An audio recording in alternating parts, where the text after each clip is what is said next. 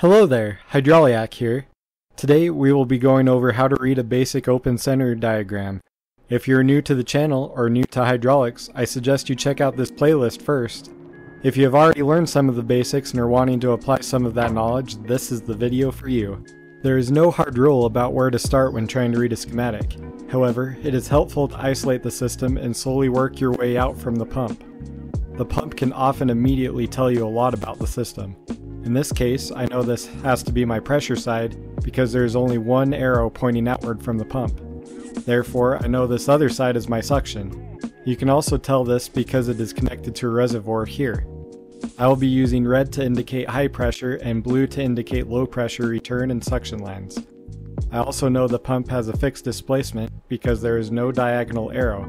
This tells me the system is likely open center. I then follow the pressure line from the pump to this valve. Because there is a path for the oil to flow through the valve while it is in the centered position, this confirms that this is an open center system. While in the centered position, the oil flows through the valve and back to the reservoir. If we actuate the directional valve, it will control the flow of oil to either extend or retract a cylinder. The oil on the non-pressurized side of the cylinder needs somewhere to go in order for the cylinder to move, and the directional valve provides a path back to the reservoir. In an open center circuit, you can run multiple functions in series. Let's see what this looks like if we add a motor function after this cylinder. In this case, the motor will always be running.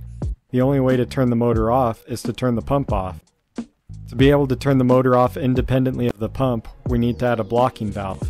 In an open center system, we always need a path for oil to flow, so we add a blocking valve like this.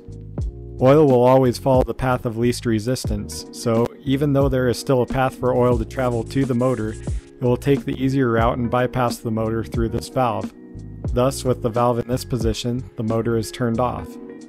If we actuate the valve, now the easy path is blocked and the oil is forced to run through the motor.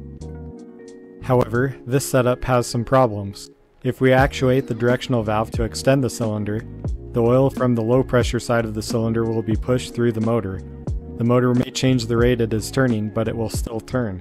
However, once the cylinder reaches the end of its stroke, we reach a condition known as deadheaded. There is no more oil to push out of the cylinder, and the oil being pushed out of the pump has nowhere to go. This will cause a high pressure spike that could potentially damage components, cause an unsafe condition for the operator, and stall whatever is driving the pump. To prevent that dangerous case, all open center systems need a relief valve. If we add a relief valve to this circuit, it could look something like this. When the pressure spike occurs, this pilot signal actuates the relief valve and provides a path for the pump to push oil back to the reservoir, protecting the whole system.